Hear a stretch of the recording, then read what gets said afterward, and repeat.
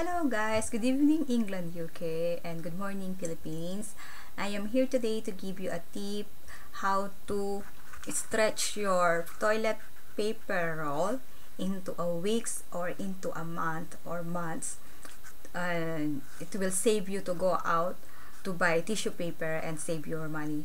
Even though you have money today to buy your tissue paper or to buy your toilet paper, there's a long queue anywhere if you go on shop because England, UK is also on lockdown now, and you are only allowed to go outside if you will get a prescription from your GP or if you will buy your essential needs, and if you go for a walk, exercise, but you need a social distance, and if you go to shop, there is at least 1 meter away or 2 meters away from the other one, and there's a long queue. You need to wait outside for ages before you can get in, and you're not sure if when you get inside the shop if you can buy the things that you are all needed on your bucket list.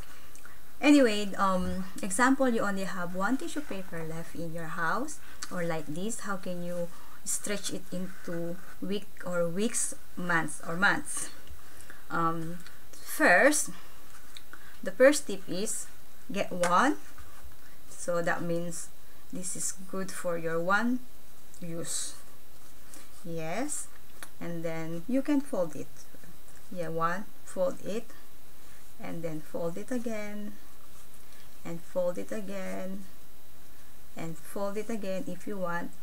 It depends if you are, how creative you are and how talented you are, or if you want a different shape, or if you want big or small. Anyway, I said, yeah, this is only what. So if you want to cut it,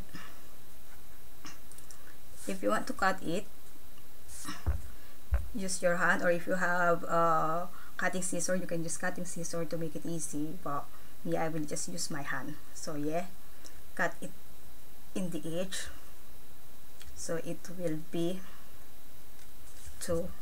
So in Tagalog po, kuha ng isang tissue paper, i-fold nyo lang po siya ng ganyan. Kung halimbawa tumatay kayo at naiinip kayo, i-fold nyo lang po yung tissue paper ninyo. Depende sa tissue kung anong gusto nyong design. Pwede pong star, pwede pong bulaklak, kung gusto nyo naman bilog lang, kagaya ng ginawa ko. So ayun, diba? Tapos puputulin po natin siya. So pagputol nyo, it's already 2 parts, and then this part is the most important. Keep it. Yes, keep it.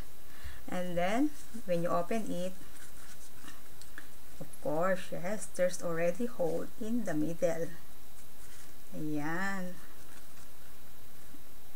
Ayan.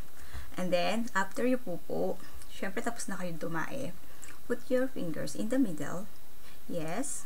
So I only have a small finger, and masyado malaki yung butas. Anyway, it depends po sa inyo. Dapat tadyado ninyo para walang lagpas. You will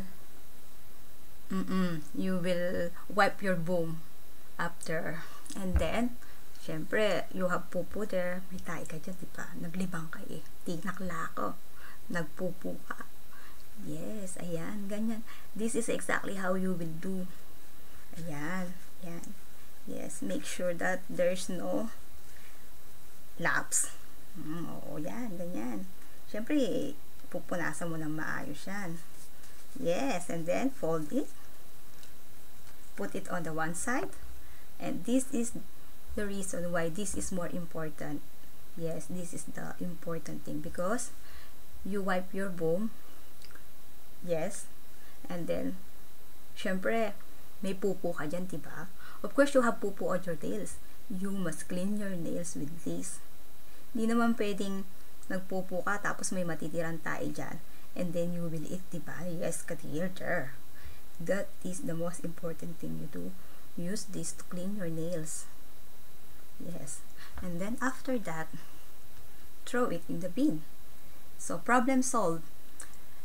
And this is the time where you will wash your hands And then after you wash your hands, use antibacterial liquid soap. And then after you wash your hand, use your hand sanitizer, or if you have an alcohol, 70%, to prevent any germs or virus like COVID-19, to protect yourself. So that is the tip. How can you stretch your one tissue paper into weeks or into months? And then you can save money, you can save your time, and then you can save the Mother Earth as well. As Filipino, we are not really bothered about tissue because we use water dipper or atabo.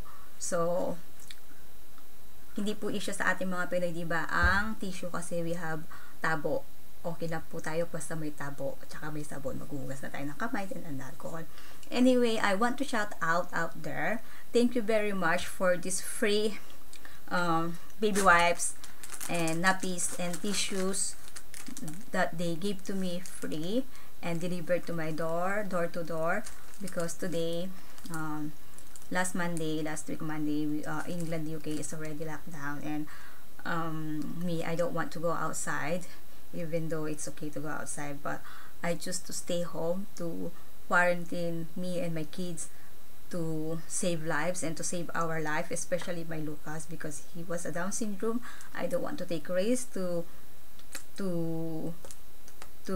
get this virus, because Down syndrome babies are delicate, and at the moment there's a really lots of infected people now, and hospital is so busy. So don't take risks, please. Everybody and everyone, stay at home, stay safe, so we can save life and we can save our life. And don't take a risk. It's not worth to take a risk. Okay guys, thank you, bye bye.